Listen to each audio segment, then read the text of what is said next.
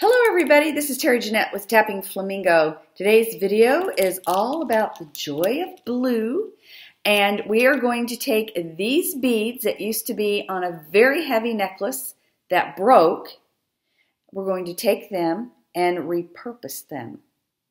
In a previous video, I explained where these beads came from, why I have these beads, and what they probably were, and why I am not putting them back like they used to be. If you want to check all that out, I'll leave a link up here to that video so you can do that.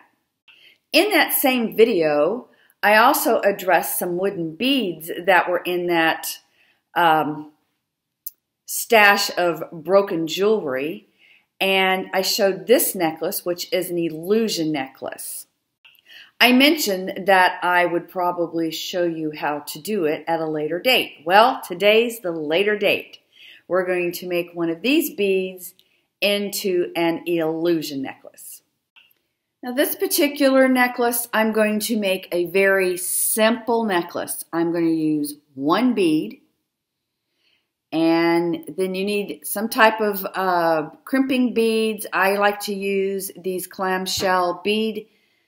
They call them crimp bead covers today, but back in the day when I was first learning to make jewelry, they called them clamshell bead tips. And of course you're going to need some type of a clasp, make sure it works, and a jump ring.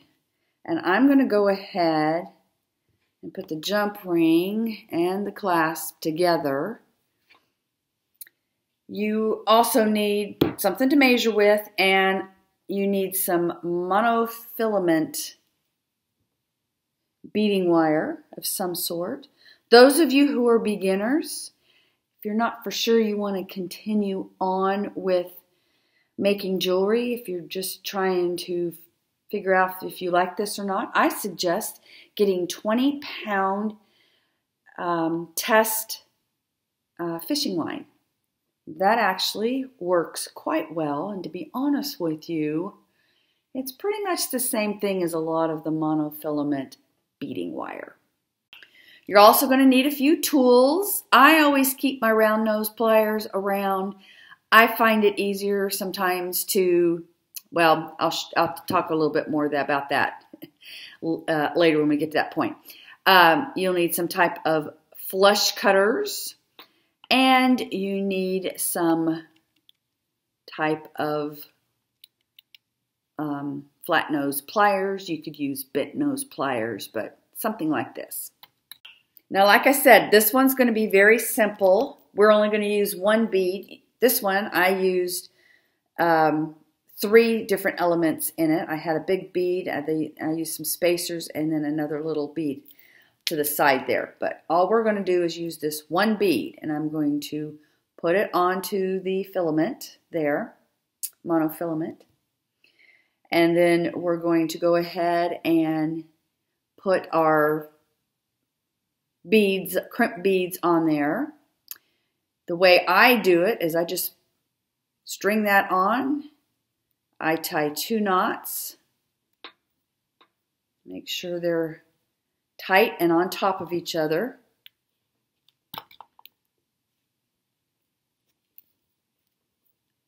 Then I slide my clamshell onto the knot, make sure it's inside there, and then I just gently squeeze it closed.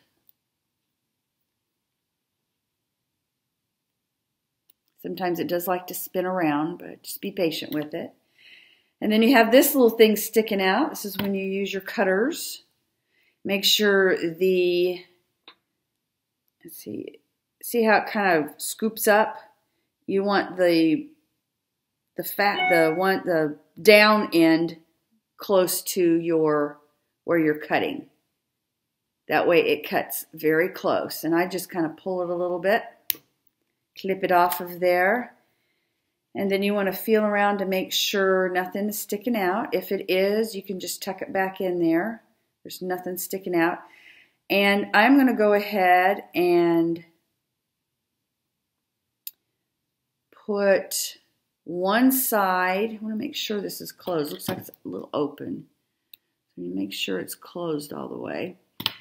But I'm going to put that into the little hook. And this is where sometimes I find a round nose plier is easier, but you can use your other pliers if that's all you have. And just squeeze it a little bit. And you have your clasp all intact. Now, we actually need 2 of these jump rings. So I'm going to open it up and thread it on the bottom of this lobster claw here. Maybe. Needs to be opened up a little bit more.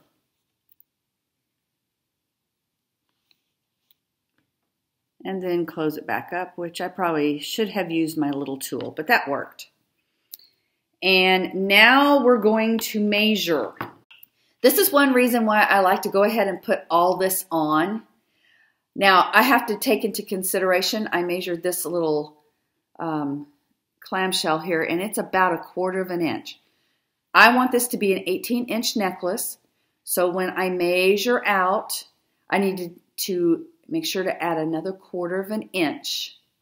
So I'm going to go ahead and measure, starting with that at the very end, all the way down. So that's 12 inches.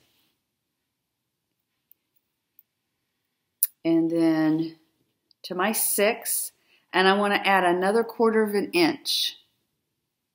Boop. So about right there. And I need to take into consideration tying 2 knots. So I'm going to add a little bit more, probably about another 4 inches. So I'm going to clip that. Make sure your bead doesn't go with what you just clipped off. Put that back on there. All right, now to do this other side. And you're going to have to do some more measuring. And this can get a little tricky. You want to make sure that you're going to keep your measurements. So that's where I want it there. So I want to go ahead and tie my 2 knots about right here. You'll just have to slide them down till you get to that point. And once you get the first knot, the second knot's going to be pretty easy because you know where it is. But you do have to make sure they are on top of each other. Okay, once you've got them tied, you're going to slide your clamshell bead tip or crip bead cover, whatever you want to call it, back down there. You're going to close it up.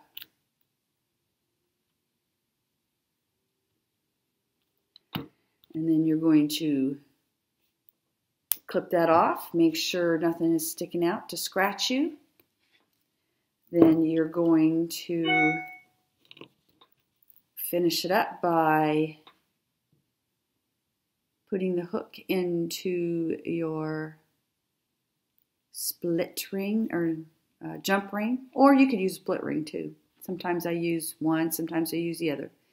Go ahead and close it. Let's see. And you have yourself a finished necklace. Now sometimes this monofilament, because it's been on a spool, it tends to kind of, I don't know if you can see how it's all, see if I can get something, a dark, I don't have a darker background here, but I think you can tell how it's kind of spiraling around. It's going to do that, but once you put it on and the warmth of your neck kind of melts this a little bit, I mean, it's not going to melt it, but it's going to soften it. It will hang much better. In fact, it's already starting to hang when I hold it up like this. It's hanging quite well. And then for earrings, I just made some very simple ones. I just put one of the blue beads on there. I did flank it with little tiny seed beads only because I didn't want the bead. I think it has a little bigger hole. I didn't want it to fall off of the head pin. But here is the set. And this is what it looks like on. Looks like it's just floating on your neck. I really, really like that. I guess that's why they call it an illusion necklace, because it's just an illusion. Here are the matching earrings. And with all those beads, I can make a whole bunch of these. Very easy to do. So that's it for the Joy of Blue Collaboration Challenge, which is hosted by Crafting and Relaxing. This is the December 2021 challenge, and I'm not for sure if she's going to be doing it again next year, so we shall see. Stay tuned. I have really enjoyed participating in this, and I encourage you to go check out all the other people participating. It's not just jewelry people, but it's all types of crafting with the color blue. Just use the hashtag Joy of Blue, and you can find us on Instagram and YouTube both. So let me know what you think about the illusion necklace. They were popular many years ago, and I have a feeling it's probably about time for it to make its reappearance again. I actually really like them, and I bet most of you who like simplistic or minimalistic jewelry probably really like these. They also make a good stack piece. But let me know in the comments below what you think of an illusion necklace, and try making yourself a necklace like this. I'd also appreciate a thumbs up. Mostly though, I hope y'all have a fantastically wonderful day. This is Terry Jeanette with the Tapping Flamingo signing out for now. Bye-bye.